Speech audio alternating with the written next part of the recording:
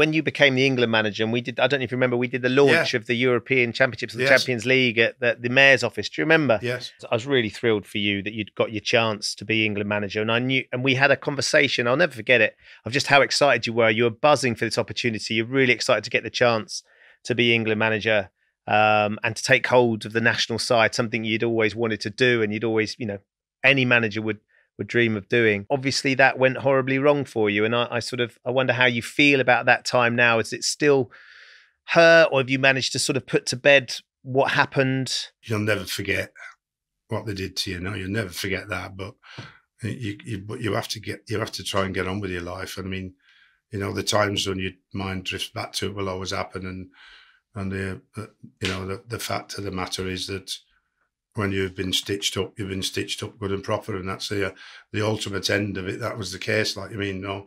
And of course, the FA wasn't strong enough, Ben, and I can't talk too much about them because of the confidentiality agreement we've got. But the FA if they'd have been patient for just a couple of weeks, it would have all seemed to be what it was, because I didn't break any third-party rules, never broke one, and they actually admitted that in the Houses of Parliament. But that was too late for me. Good old Steve Parish kept me sane, because he came for me and he got me back out of a very deep depression at the time, like me, because I couldn't stop thinking about it and I wasn't doing anything. But Steve said, come and save us, Sam, come and save us at the Palace. And, you know, I loved working with him and loved working with the team and the fans. Just enjoyed every single minute of it. Do you wish you'd never left Sunderland for England? No, Kammy, I don't. I could not believe that they were going to give me the job or consider me. It was a chance that we threw our hat in the ring. To have a chance to manage England after you've just kept Sunderland up was just too good for me. And I felt right. Me and Sammy felt good.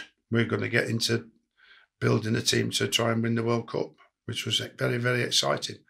But unfortunately cut short for me, which was, you know, a great killer blow, if you like. It's one you put to side, but you never get over.